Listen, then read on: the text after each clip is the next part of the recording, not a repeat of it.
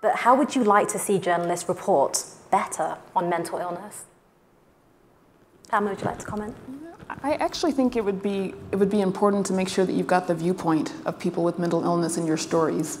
So it's not just that you're reporting about this, but get the reflections, get the insights from people that have the lived experience of managing these disorders. Chris?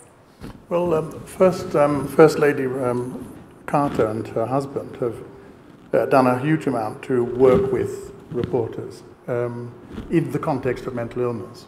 And I think the Carter Center is certainly just something to hold up and to admire in that context. I fully agree with what Pamela has said. And I think it's really important, and I think this is possible for journalists to do very well. It's important to bring the life stories of people to our attention, mixing it, as it were, with the appropriate information and knowledge. Because it's only when we see, oh my goodness, this could be my family. And 1 in 4 of the global population, roughly speaking, 1 in 4 will have a mental illness or will know people with mental illness and so on. It's those huge dimensions. Oh my God, it's that. So we don't want to frighten people, but we want to bring it to their attention so that they will pay more attention to their own families, to their own communities. And I think journalists could do a great job there.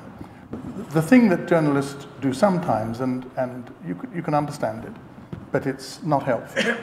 The thing that journalists do sometimes is they have this, the monster, the person who runs berserk through the streets and so on and so forth. That's unhelpful. It's also extremely, extremely rare in the context of the full panoply of mental illness. And so to be able to diffuse that and yet still bring an interesting story through life stories, I think is probably the way through. Thank you so much for sharing your insights.